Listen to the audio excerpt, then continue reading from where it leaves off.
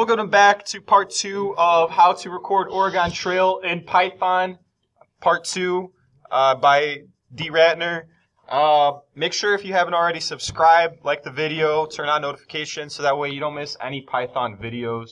Also check the description of the video. I'll be posting the source code for this so you're able to follow along with me. So anyways, we left off. We started most of it. We need to finish some functions. All right, so we have rollover month. And in rollover month, we want to make sure that our current month day is not greater than how many days are in the month. All right, so if it's more than so we want to check if the days in the month are not greater than what current day is. And if it is, that means we can move on to the next month. So if we think about it, if the current day is 34 and there's only 31 days in the month, right? If it's June, let's just use an example. So if it's March, all right, that's the third month, and it's March 34th. Well, we know March has 30 days in it. So if it's March 34th, that means it's actually April 4th. All right, so what we got to do is we got to subtract how many days we are over, and then how many days are in the month, and then change the month as well. All right, so for that, let's go back to maybe rollover month. So we got to bring in some global variables. So we need to bring in day. We need to bring in month. All right, so we have those two. So let's just say the day, let's make a variable which is days in month. So we got to think about what the current days in the month is. So the days in month and then the current month. So that's going to return to us how many days are in the month. So what we got to do is we got to check if our current day is greater than the days in the month. We want to increase our month by 1.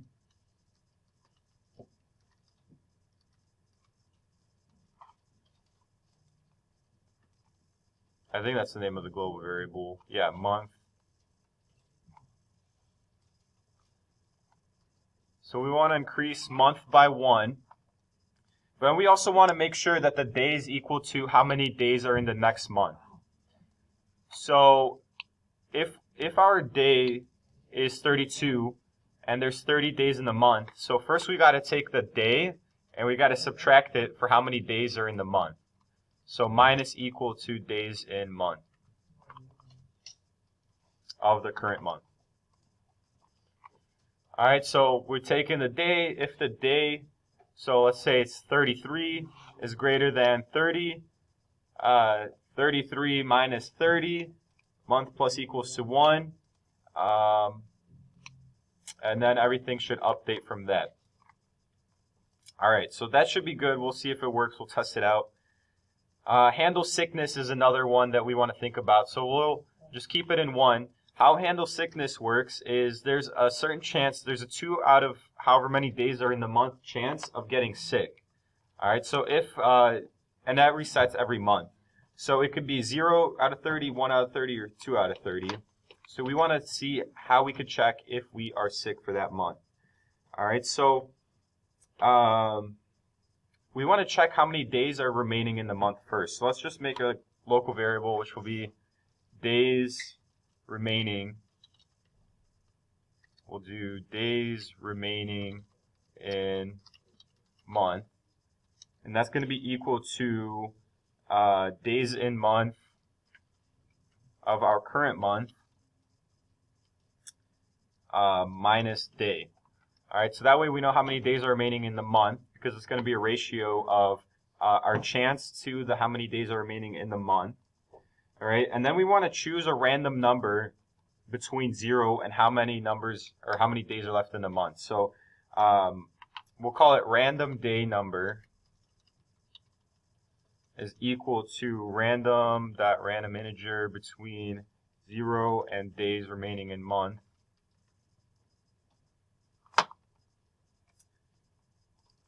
So then what we're doing is we're choosing a random number between 0 and how many days are remaining in the month. And then we'll see so let's make another variable. We'll just call that variable sick. And we'll say sick is equal to 2. And so it's going to choose a random number between 0 and how many days are remaining in that month. And we'll say if it's less than 2, if it's less than sick, that means we got sick that day. All right, so where were we for this? All right, so we'll say if random day number is less than or equal to sick, we'll say sick changes by 1, so our chance goes down by 1. We'll print out you got sick, and then our health level will subtract by 1. So we're using a lot of global variables. Let's just bring them in right now before we forget. So we need day, month, sick, and health level. All right, so what this is doing, so our random day number is going to be a random number between 0 and how many days are in the month. So it could be 0 and 15. And as our day goes down, we get more and more likely to get sick. So it could be a 0 to 30 chance, and then it will be between a 1 in 15 chance, and then a 1 in 2 chance, and then so on and so forth. So as the days go on, we have a higher chance of getting sick. Every time we get sick, our chance goes down because we start at 2, and eventually it will be 0. And we can get sick each time. So what we want to do also, since sickness resets every month, so every time we have a rollover month, we'll do sick equals to 2. All right, so that should get us most of what we need. Let's just make sure that we don't have any errors here. And so we have this maybe rollover month. We want to check if the month rolls over every time we travel, or every time our months change. So we want to do that every time we travel, every time we rest, and every time we hunt. And then we also want to call this random sickness occurs every time we do an action as well. So every time we have traveling, we have a chance of getting sick. Even when we rest, we have a chance of getting sick. And when we hunt, we have a chance of getting sick. And so let's also print out our health level here. Print health level. And then we'll also print food remaining. So we'll print your health level is plus str health level, and you have this much food remaining.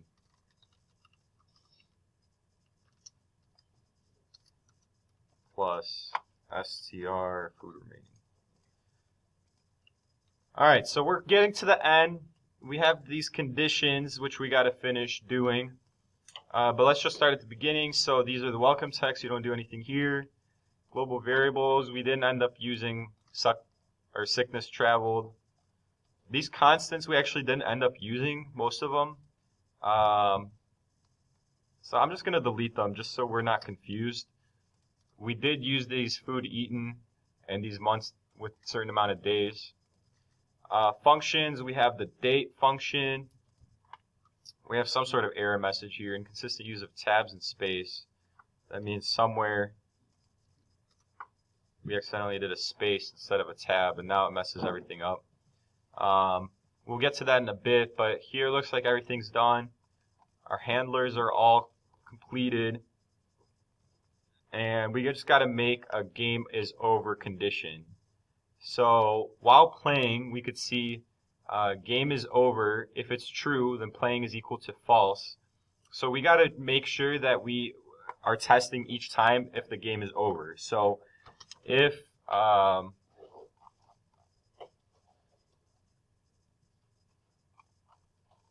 So define game is over. So we could do if health level is equal to 0, elif food remaining is less than or equal to 0.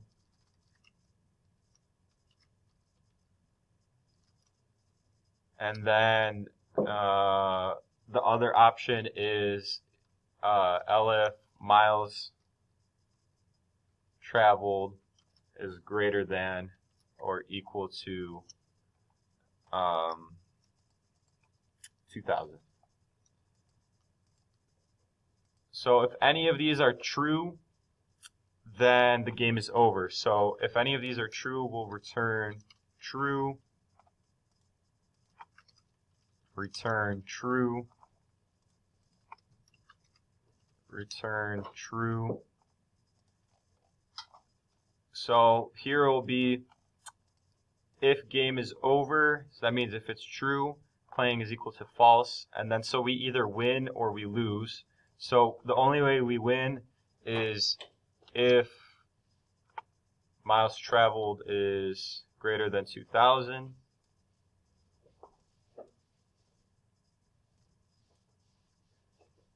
It'll return true. Otherwise, our other options are death, which we can do. Oh, we don't really need to do that. Loss report, you could do it on your own. That'll just say how many days you traveled, all of that. I don't really want to do that. Here we're asking for the player name. Let's just comment that in. Ask player name. What is your name, player? Let's make that look nicer. I'm going to clean up the code, make sure everything is running, because it looks like there's some errors right now. And we'll see if there are any indentation errors after. Alright, since we were using the template, there was a lot of issues with indentations because somewhere it might have been a space or somewhere it might have been a tab. So I just went back and I checked if I did any spaces anywhere. Right now I'm just looking at the current issue of just coding issues, and I'm just going through it and checking. So what is your name? So we still have some issues in places. I'm just going to go through. I'm not going to do it on camera. I'm going through all of it, but you can look through and see what the error messages are and try to figure them out on your own. All right, so an issue here on this date as string, we got to put in 2 arguments. So we got to put in the month and the day. So now let's run it. Alright, today is March 1st. You traveled 200 miles. So I'm going to do travel. You travel 31 miles. Let's just travel and see if the day rolls over. Now if we check our status, today is April 23rd. So it rolled over correctly. Our miles are updating. Our health level is going down. And our food is going down. So if I do hunt and I check the status, our food went up. If I do rest, you rest for 5 days. Let's see our status. Our health level goes down. And now if I keep traveling, you can see we're getting 6. So it looks like everything is working. So the only issue was our not having these arguments in the status. And then let's just see if we can get this game to actually win. So our status, our health level. So let's just hunt a little bit and travel some more. Status. So almost done. Travel, travel, travel, travel, travel. Status. Our food is less. Okay, so let's hunt. Hunt, hunt. Rest, rest, rest. Alright, travel. Status. Alright, so it looks like everything's working fine. Thank you all for watching. Hope this helps you. Make sure you subscribe. That is all.